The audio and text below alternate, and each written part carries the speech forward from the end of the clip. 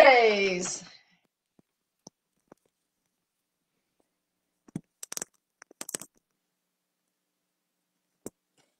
All right, a little bit disorganized today. Um, I am continuing my series on bad marriage advice, and the bad marriage advice that I'm tackling today is that it's not whether you fight, but how you fight, and the goal is to learn to fight fair. So I'm Leslie Dories, your marriage coach, creator of the Hero Husband Project, and owner of Foundations Coaching. And one of the things that some of my clients have a real problem with is the word fight, because a fight is a violent confrontation or struggle. And so when you think about fighting fair, it is the problem with being given permission to fight. One of my clients had seen another therapist trained in the Gottman method. And one of the things that he really struggled with was being told he had to fight with his wife. And he didn't like that. He didn't like that whole concept of fighting. And that's my problem with it, because everything that is suggested in fighting fair, all of the skills, all of the techniques, they're all wonderful. They're all great. They all work. But the problem is putting it under the umbrella of a fight. There are a lot of people, and maybe you're one of them, that conflict is really upsetting. I have yet to meet anybody who really likes conflict, especially with conflict with somebody they care about. But when you're told that not only do all couples fight, which first off, that's a lie, and I'm going to tackle that in another bad marriage advice video. But the thing is that fighting, just that word, I mean, think about it. What comes up for you when you hear the word fight? I'm not sure that it's sunshine and flowers. You know, most of us don't want to fight. And so when we're told not only do all couples fight, but that you actually have to fight, and learning to fight fair is really what you want to do, this is confusing, right? It's like, I don't want to fight with my partner. I want to resolve a problem. Because the truth of the matter is, any two people, I don't care who you are, I don't care how much you care about each other, you are going to disagree. Disagreement in a marriage, in any relationship, is a given.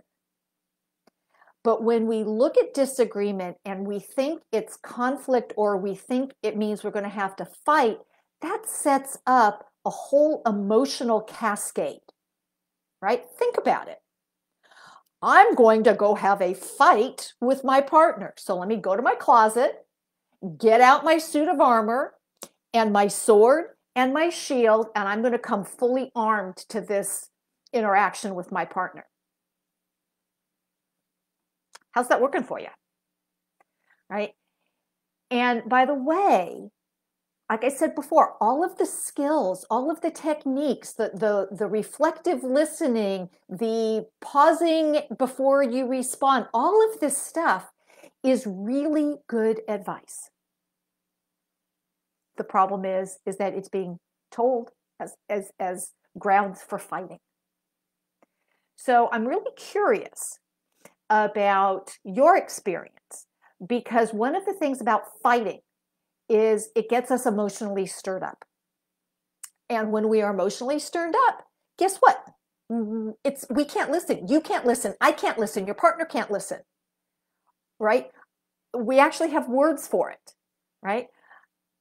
You know, there's a rushing in my ears. I see red.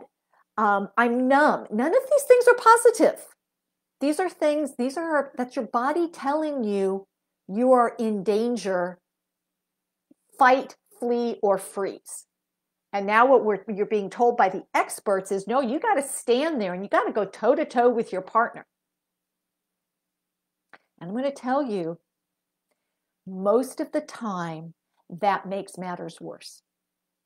Because when we're fighting, we're not thinking. When we're being run by our emotional system, we are going to say and do things that we cannot unsay or undo. And that's going to make whatever the original situation is worse. So if you're going to read an article about how to fight fair, please remove the word fight and just pay attention to everything else. Right?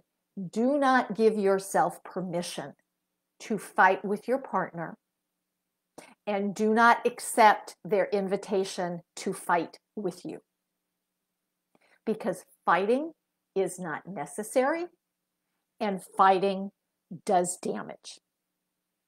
So the better solution is just to learn how to resolve differences of opinions and let go of the word fight. So I'd love your feedback on this. People think I'm crazy. That's okay. I'm used to it, right? I'd love to know what your experience is when you've tried to fight fair with your partner. I would love for you to subscribe to this series so that you can get all of my information about bad marriage advice.